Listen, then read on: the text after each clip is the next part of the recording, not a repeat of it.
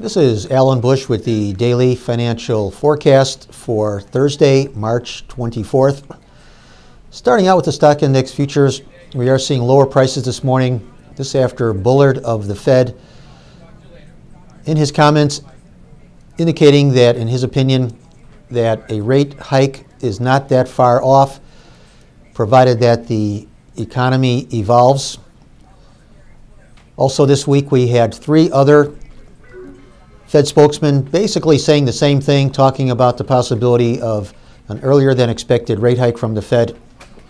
Now, one thing that traders on the floor are talking about was, of course, last week we had the Fed in their statement indicating that they thought that there could only be 2 rate increases this year, and this compares to last December when they said that there could be 4 rate increases. So this statement last week was very dovish, and it caused stock index futures to advance.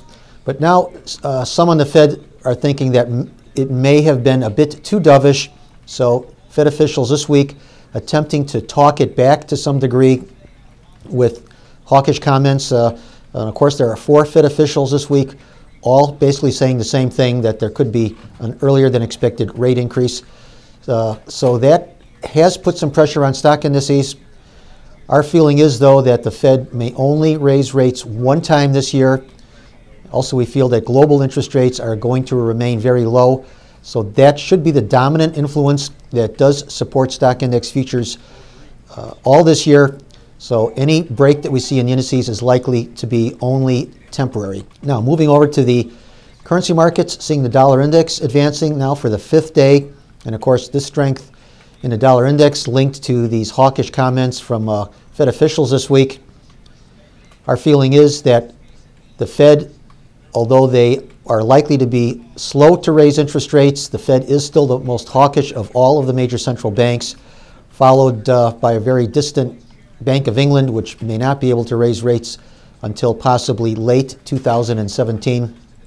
So look for the dollar index to continue to advance longer term. Seeing the pound earlier a little bit better. We had retail sales in the UK falling by less than expected, down 0.4%. The guess was down 0.7%. Since then, though, we have seen the pound coming under some pressure.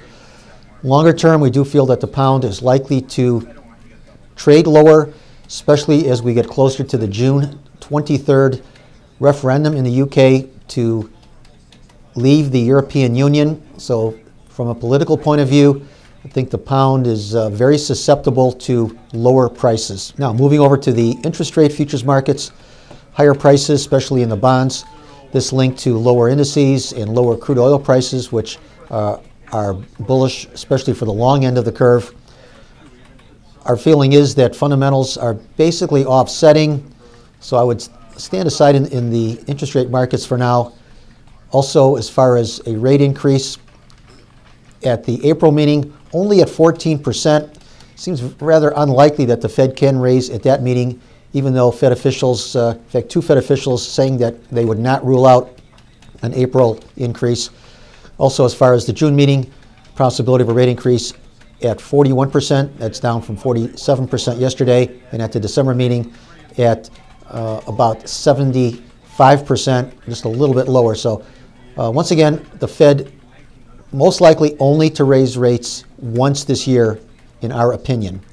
So good trading, everyone. And once again, remember, these are my opinions alone and are not the opinions of ADMIS or Archer Daniels Midland.